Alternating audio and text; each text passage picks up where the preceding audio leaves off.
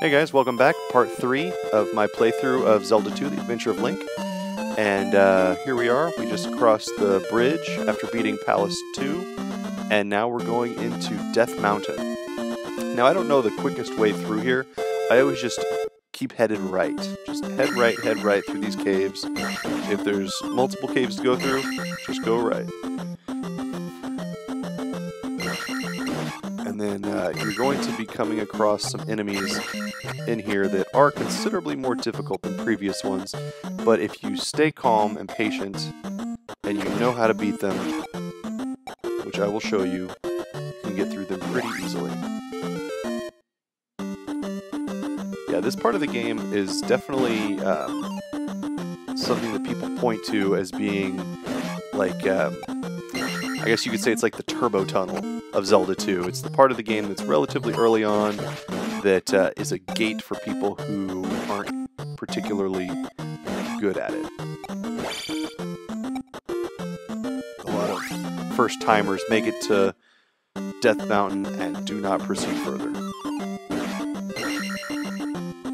You'll also see me pick up a lot of items that I don't need because I compulsively pick up everything I see. I think a lot of us can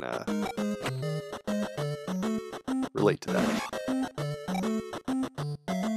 Alright, here we go. This guy here. It's not too different from other guys. The Dark Nuts. You just gotta jump and attack in between his little axe slashes. And we're also going to come across some of those guys that they look just like that, but they're red and they throw their axes. And I'll show you the strategy for beating them as well. When I was a kid, I considered them to be the most difficult enemy in the game. Of course, that's not true, and we will find those more tough enemies, but... Alright, just to be safe, I'll throw on my shield. Here is Axe Guy. So what I'm going to do is jump and slash. I gotta time it with his axe throws. Boom, see?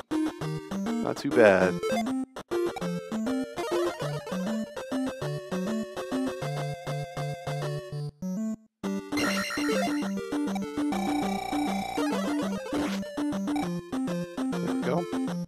Or you could just use jump and jump over the top of them, but, you know, I'd rather get that sweet 100 XP. Go and just continue through the caves.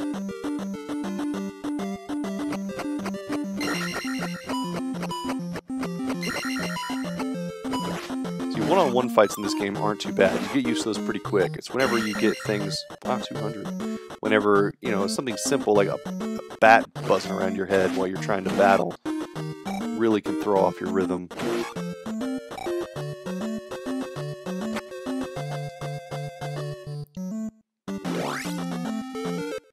And just going through Death Mountain, you'll get pretty close to leveling up again if you don't. Oh god.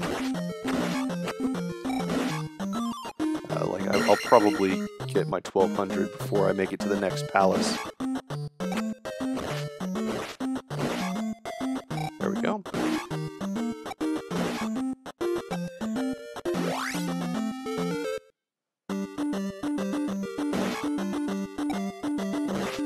So many of these crocodile mohawk guys. Really, I mean, in real life, they'd be the most terrifying creature of all time. Like a crocodile wearing armor, slinging axes at you. Some life, filled with magic. Alright. We're almost through Death Mountain. Almost there.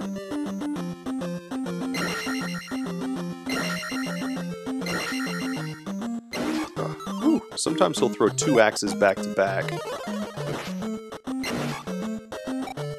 But, really that's just bad luck if that happens. Jerk.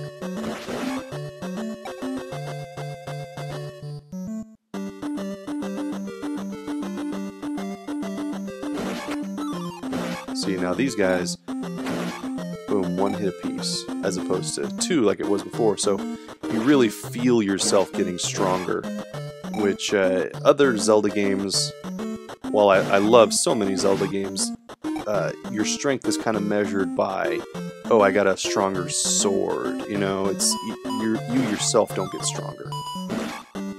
Little Octorok nest or something in there. I don't know why I came in here. I just wanted to kind of show you guys the layout of this cave. It's kind of like an X. Top left, exit. Top right, Octorok cave. Bottom left, I think there's a pea bag.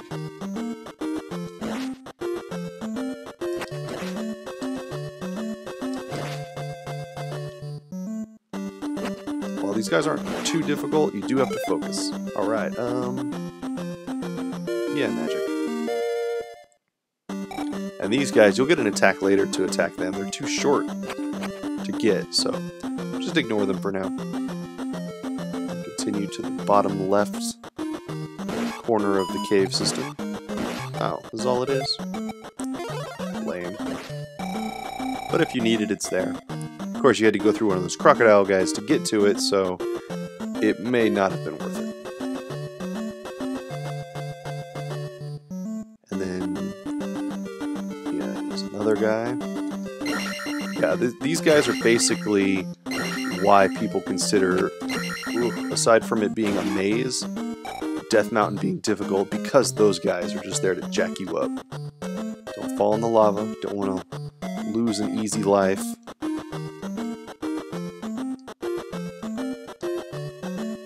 we go.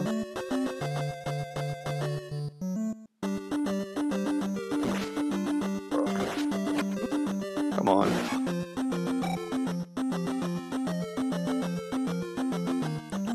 Yeah, they just keep throwing these guys at you. See, 2 X's in a row.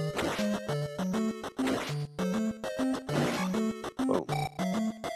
And then now you get the hammer. That's another overworld item. There's no exit. You have to go all the way back to the entrance to get out of here.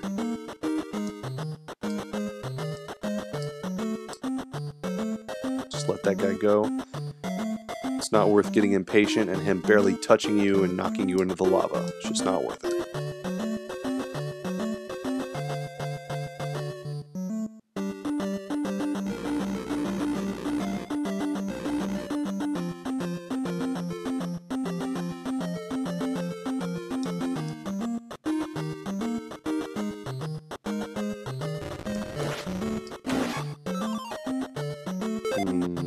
May as well.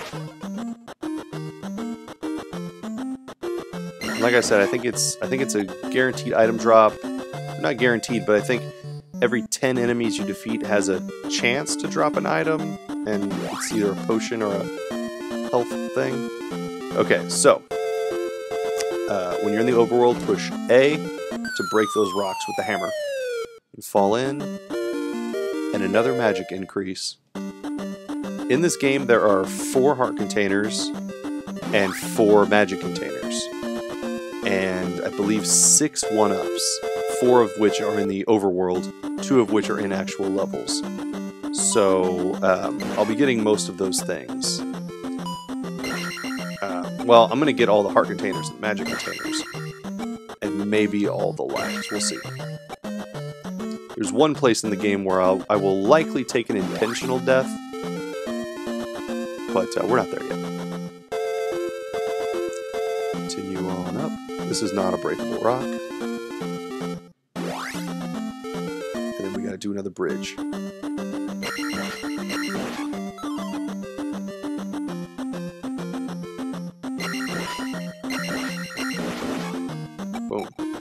Alright, see this bridge? It's nice when it's just a straight-on fight with guys, but when there's like fish jumping up and bubbles, it gets real annoying. Although, now there's bubbles, and we're gonna have to fight one of these crocodile axe guys.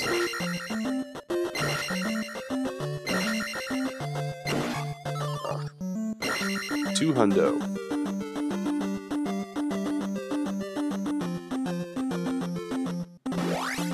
Okay. That does it for Death Mountain. It's not so bad. Just keep moving forward, keep going, and then practice those crocodiles. See, and now I can go back. I don't have to... As long as you make it through Death Mountain and get that hammer, it's kind of like getting a checkpoint, because even if you get a game over... See, here's the first town we went to at the beginning of the game. Even if you get a game over, you can just hammer through these rocks and get right back to where you were. Okay. Now we can explore this cave. Oh, come on. See what I mean? You get two enemies tripping you up at once. It can really take a lot of health quick. But another heart piece makes it all worth it. Heart container, I'm sorry. No heart pieces in this game. Pretty good amount of exploring is required, especially if you're going into this game blind.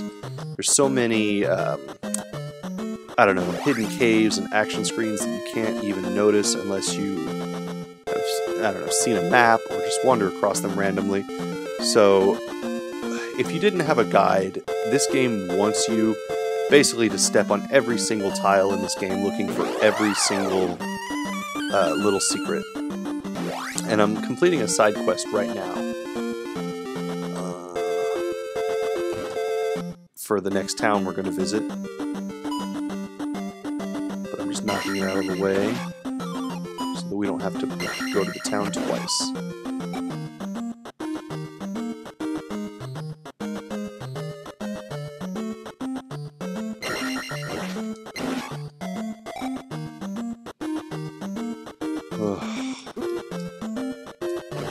Yeah, this is kind of the part of the game that's kind of... They concentrate a lot of these guys... Oh, come on. All at once, which is kind of nice for leveling up purposes, but it's annoying because they really slow down your pace, and they can be tough. Look at that, I'm already close to another level up. And this is actually not another magic container. This is, I believe they call it the Potion of Life or something, which essentially in other games you can drink it and refill your health. I think it's just the red potion from other Zeldas. The Water of Life, they may call it. Whatever it is, we got it, and it's for a side quest.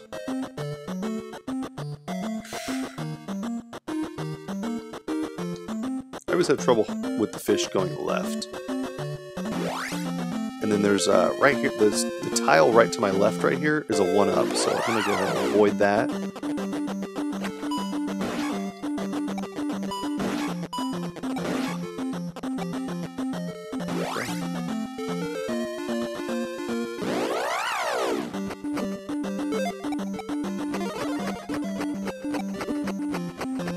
I'm just going to muscle my way through. They don't do a lot of damage, and I'm looking to get to that next town.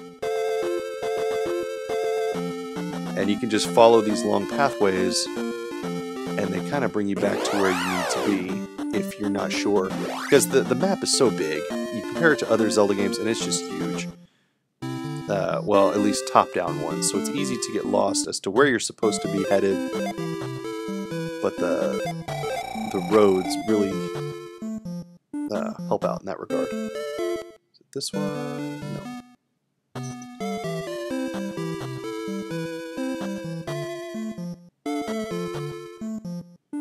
People that come out of their houses tend to be pretty important in this game. And I'll explain what I mean later. Alright, so use jump to get up here into this church or whatever it's supposed to be. And this one is actually not a wise man. This one is a sword master. When you jump, press downward to stab. This is the best attack in the game, and it's Link's attack in Smash Bros. And it's amazing, and it really opens up the combat a lot. It's really hard. Once you beat this game, playing it a second time, and not having the down stab, it is noticeable and frustrating. Alright, refill some magic.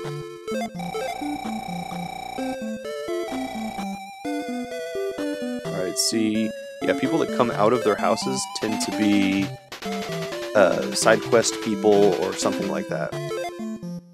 She has a sick child, she explains, so she sends you out to go find the Water of Life, which I did before she even asked me. So now I get to visit the town's wise man.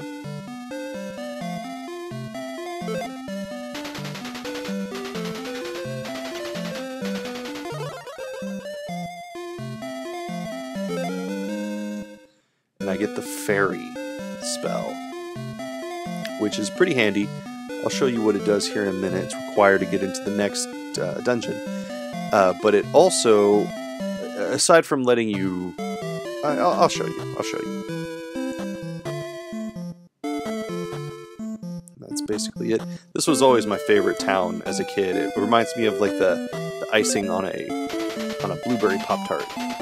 Harbor town of Mido. Now Mido was not a sage in Ocarina of Time. He was that little punk Kokiri kid. But anyways, now we head down to the cemetery.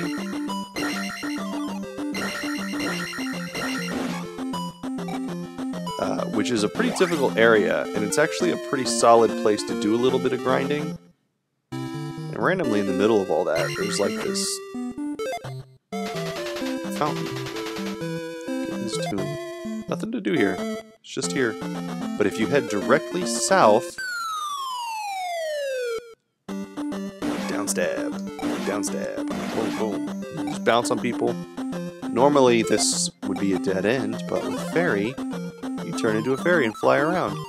This allows you to skip certain areas, save yourself if you're about to fall into lava, if you're quick enough.